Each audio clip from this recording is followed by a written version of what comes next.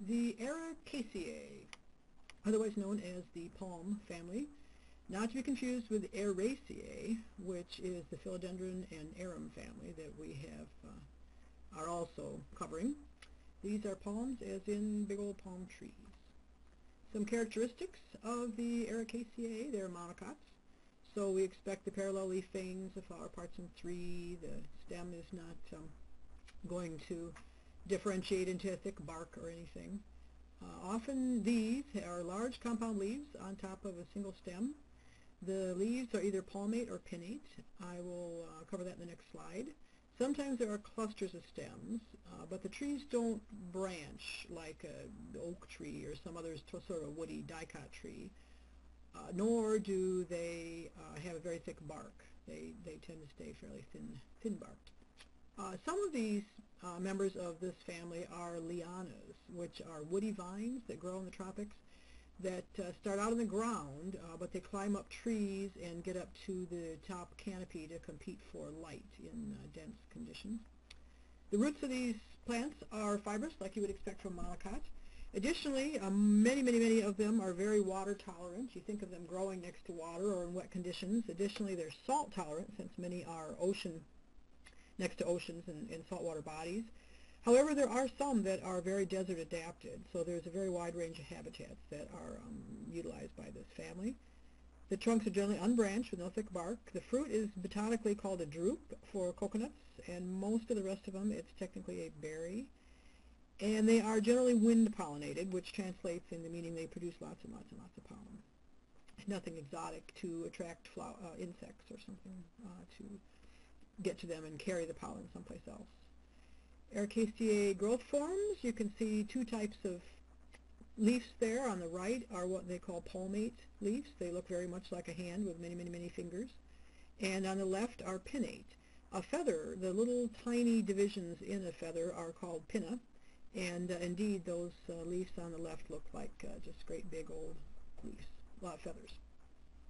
On our evolutionary tree, the Arecaceae is circled for you. It's again in the monocots, and you can tell where these guys rank in the general scheme of evolutionary abilities. The taxonomy of the Arecaceae is a little bit unusual in that the order, the Arecaceae, this is the only family in that order. Generally, orders are groupings of related families. The plants within a family are more related to each other than they are to other families, but nevertheless plants in one order are more related than plants in another order. In this case, the Arecaceae is the only family in this order. And they previously were called the Palmaceae. I don't know why they changed it to the Arecaceae, but for today's purposes, this is what we have. Some very interesting species in this group, both economically, agriculturally, and just as far as sort of, gee, wow, interesting.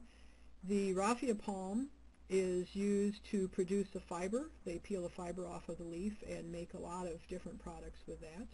The date palm produces dates, which are a staple of many cultures for many thousands of years.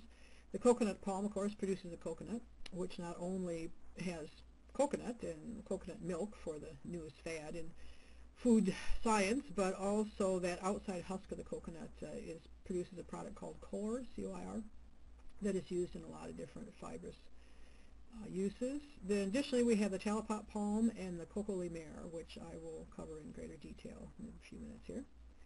Here's a picture of the date palm. You can imagine if you had a whole plantation of trees producing that much dates per tree, it would be quite an attractive source of fruit and income.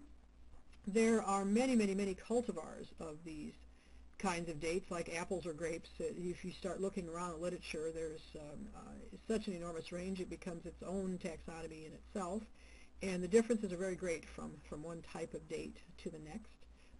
They are harvested at a rate of over 8,000 tons annually, so a lot of dates when you think about how they're eaten in fairly small quantities when they are eaten. They probably originate in Iran area. They've been a staple in the Middle East and Southern Asia for thousands and thousands of years, long enough that nobody can really trace when they started to begin being used. As to when they went in cultivation, that's equally difficult to us out, but there is evidence that a good 8,000 years ago these plants were already being planted and intentionally cared for to be harvested for their fruit. They are dioecious, which means the male and female flowers are on separate plants. So when a plantation is established, it's all female plants, since the males are not going to produce any fruits. They just have a few males to accomplish pollination, or in some cases they're even hand pollinated by fertile male flowers that have been harvested elsewhere. Otherwise they are wind pollinated. They are not only used for their fruits, the sap is sometimes harvested and dried down for a sugar-like product, or consumed as a beverage, and then once depitted, the date nuts, the date seeds, are used as animal feed and sometimes even pressed for oil. The coconut palm is similar. Many people using coconut and coconut products for food sources. And as I already mentioned earlier, that outside husk is removed, and those fibers used in an enormous variety of products. In my own company, I've used an erosion control blanket that you put down on a sloped, recently landscaped, recently graded areas. You put the seed down, and then you put a blanket on top that is designed to decompose, but until it does, it holds the soil in place and while the plant's established. And those often have a coconut husk interior that is there because it's fibrous and tough, but it's also going to biodegrade. The milk is a unique plant product used in many different recipes, as is the actual coconut meat. Coconut oil is pressed out of the meat. The physicians of the world are not too impressed with this oil because it has a lot of hydrogenated fats in it. However, that very characteristic makes it stable, so that under warm conditions, like in the tropics, the oil does not go rancid as fast as unhydrogenated oils would, and additionally has a very high cooking temperature. So it has its utilitarian reasons, even if the American Heart Association is not so impressed with it. The oil is also used in soaps and cosmetics, so there's more than just coconut for your macaroons that comes from these plants. Now for some interesting, now for something completely different, this coco la mer, which means coconut of the ocean, is Laodicea maldivica, or Laodicea maldivica, is the largest seed in the world, can weigh up to 65 pounds. And as you can see, those people, I kind of like that nerdy guy that's got the one sliced open. They look like they're pretty impressed with the size of that seed, and because it's so novel, it has become endangered. The sale is now, sale and trade is restricted. However, there's still a black market in these plants, and so they are still under threat.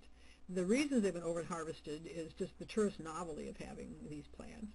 And additionally, they're made into boxes and umbrella stands and a variety of different unusual structures. And they have the additional misfortune that in a large range of cultures, they are considered that the meat of this fruit is an aphrodisiac, and so that is what still leads to the black market trading remarkably high prices for a slice of coco la mer drupe. And they're additionally threatened by invasive species and fire. Palm trees are remarkably flammable if they're not routinely burned with prescribed fire or wildfire. They can develop a huge fuel load, and then when they do burn, the fire is hot enough and intense enough that it kills them, rather than just sort of cleaning up the last year's or last few years' worth of dead palm fronds. So fire is an additional threat. And these plants were originally only found on 2 islands in the Seychelles Islands, which are over north of Madagascar off of the African coast. And now apparently only 2 native populations remain. There are, of course, because they're so novel, some in cultivation in different botanical arboreta around the world, but they are definitely very endangered. We can hope that some conservationists someplace are trying hard to keep these from going extinct.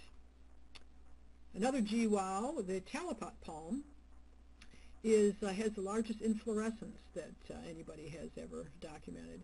Now we can remember the Titanarum from the Arecaceae family had the largest unbranched inflorescence. Well, inflorescence is a group of flowers, and in a cluster, so that a non-botanist would call it just one flower, but it's actually a cluster of flowers. So in the Titanarum, that large internal spadix is actually many, many, many tiny little flowers grouped together. In this case, these huge fronds, that one arm of this inflorescence could be as much as 10 foot long and 3 foot wide. The overall inflorescence contains millions of individual flowers. And I chose these pictures because you can get some perspective on them. In the right-hand picture, there are people at the bottom, so you can get an idea of how large that actually is by looking at how large the people are in the same photograph. And the photograph on the left, it looks like a two-story house of some sort is in the background. So again, you can get some idea how large this inflorescence actually is. So these 4 trees, they spend 30 to 50 years growing, and then they produce this inflorescence, which you can imagine would take an enormous amount of resources out of the plant, and then the plant dies after flowering. However, if you have 1 million or more flowers, and say even half of those produce a fruit, you're going to produce a lot of seeds, and so there's great opportunity for offspring to carry on that particular genetic line. So that is the Talipot palm. The raffia palm is another economically interesting plant. In addition to having a GWOW of it, has the largest single leaf in the world. The picture of the plant on the upper left has a man standing in the bottom of it, and so you can get some perspective on how large this individual, this of course would be a pinnate leaf, is. They've been measured as long as 81 feet and 10 feet wide, so a big old whopping leaf.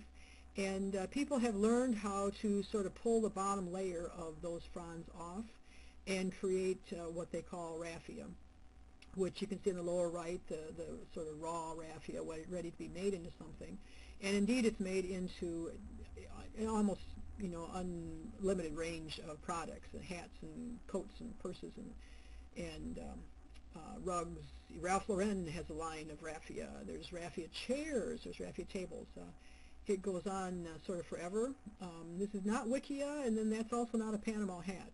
That's a different plant that is used to make Panama hats. So an interesting plant on several levels. Let's see, toxicity. This plant family doesn't seem to be too dangerous. There are a few people who are allergic to coconut. There are some who get allergies. And when plants like this that produce a lot of pollen because they are wind pollinated tend to, just because of the mass of pollen they put out, sometimes cause allergies in sensitive people. And some people that handle the plants a lot, whether they're harvesting coconuts and working with that core or the raffia, can get some dermal irritations, but nothing too serious. If you'd like more information, there's plenty of it out there. Of course, there's Wikipedia. There's a large website just about raffia. There's a couple general scholarly type, a little bit about everything sites, and then additionally there is an International Palm Society. So that concludes the Arecaceae.